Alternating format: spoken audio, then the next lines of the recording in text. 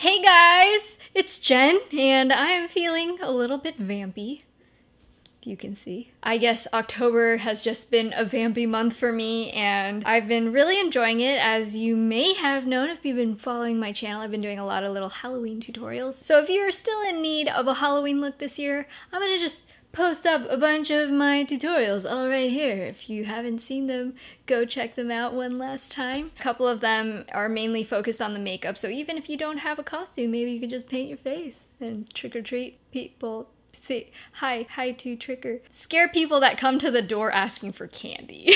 I have actually a few skincare things this month, I think because I've been doing so much crazy makeup that I've really been needing to like remove it and take care of my skin underneath. So let's get started with my October favorites. Alright, the first thing I want to talk about is my Badescu Glycolic Acid Toner. This is a product that I really have used it quite a bit, and I've barely made a dent in it because I don't use it every day. It's kind of strong. You just put it on a cotton pad, and I only use it maybe like once a week max when I feel like I need some extra exfoliation because, like I said, it's really strong. When I put it on my face, it kind of stings my eyes a little bit, so just fair warning about that. But because it is a glycolic acid-based product, it does increase the cell turnover in your skin, and it makes me just feel like my skin is a little bit renewed and just like kind of sloughs off all the junk that's sitting on top of it. I really like it. I feel like it keeps my skin healthy. But again, just kind of use it at your own pace. If your skin is a little bit more on the sensitive side,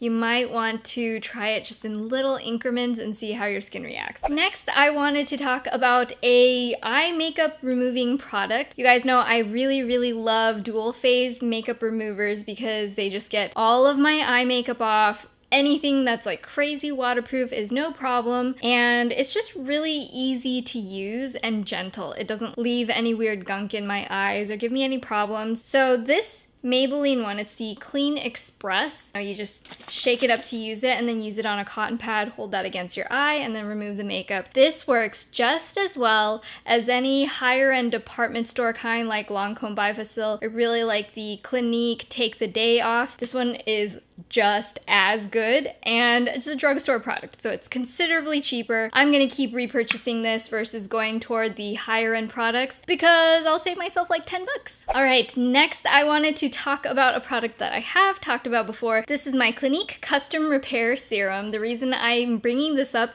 is because I ran out. I've loved it so much. I have been religiously using this day and night, and I definitely saw a huge improvement in my dark spots. I have hyperpigmentation problems because I have acne, and then my skin gets all dark and spotty and wants to stay there for like half a year, but this made it fade a lot faster, especially if I use it through the whole cycle of the spot. So I definitely recommend it. I'm gonna keep using this. I have another bottle, of course, already, kind of like overlapping them to make sure I don't run out. Definitely recommend this. The next thing I wanted to mention is my Too Faced Primed and Poreless Face Primer. I definitely grabbed this before I was doing any kind of heavy makeup, and I feel like it did a good job of protecting my skin, but also kind of like smoothing out any pores and imperfections before the heavy cakey makeup went on. Obviously, if you're using regular foundation, it's going to do an even better job because real foundation just looks so much nicer than $1 cream makeup. I've really been liking it. This is a silicone based primer. If you tend to like that, it kind of blurs everything and makes your skin look really flawless and airbrushed and perfect, and also kind of mattified without over drying it. Definitely try it out if you are looking for a silicone based face primer. I also wanted to mention another oldie but goodie. This is my Clinique Cheek Pop in Plum Pop. I love this blush. I think I've been trying to do a little bit less heavy, drier makeup lately. Again, with the weather kind of changing and getting a little bit drier, I didn't want the blushes that just kind of sit on top of your face, and these cheek pops do a wonderful job of just sinking into the skin and giving that partially translucent look, so it really looks like it's just glowing from within. It's gorgeous. Plum is the little bit like darker pinker color, so I feel like it's really great for fall time. Another staple in my makeup bag bag this month has been my dual Glide-On pencil from Urban Decay in Whiskey and Zero. Now these two colors have always been a mainstay in my stash, like kind of like forever, but it's just so handy to have the dual-ended pencil because, I don't know, like sometimes I need a brown liner and sometimes I need a black pencil, you know?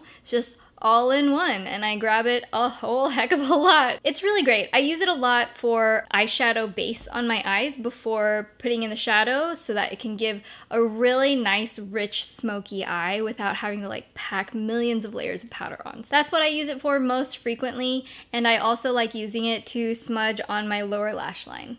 Finally, I wanted to talk about my favorite cozy drink this month. That has to be my butter rum hot chocolate. It's like kind of like how I would imagine Harry Potter butterbeer warm with hot chocolate. Like if you mixed those all together, I'd imagine this is what it tastes like. It's like hot chocolate, but a little bit more buttery and like it's just dipped in toffee. It's just like so wonderful and really nice whenever it's a little bit chilly outside. I got this from Lolly and Pops. They're a candy store in the Glendale Galleria. So if you're like around that area, make sure you pop in there and pick this up because it's like, oh, it's so good. It's so good. Oh, and it also has little butter rum crystally goodness so that you can do kind of like cocktail style. You can take your hot chocolate mug and before you pour in the hot chocolate, if you wet the outside and then dip it in the powder and then pour the hot chocolate inside, as you sip it, you can get those nice,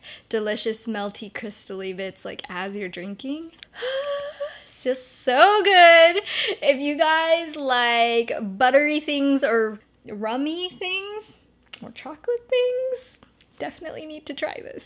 So I guess that is about it. I hope you guys enjoyed watching. Actually, let me know down in the comments if you guys have a favorite delicious fall drink for me to check out as well. Let me know that. Write it down there in the comments. If you enjoyed this video, don't forget to subscribe. I would absolutely love it. And also, if you liked it, give me a thumbs up. Anyway, this is Jen, and I will talk to you guys in my next video.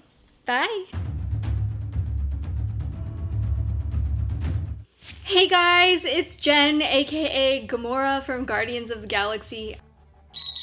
Hey guys, it's Jen, and today I have another Halloween tutorial for you.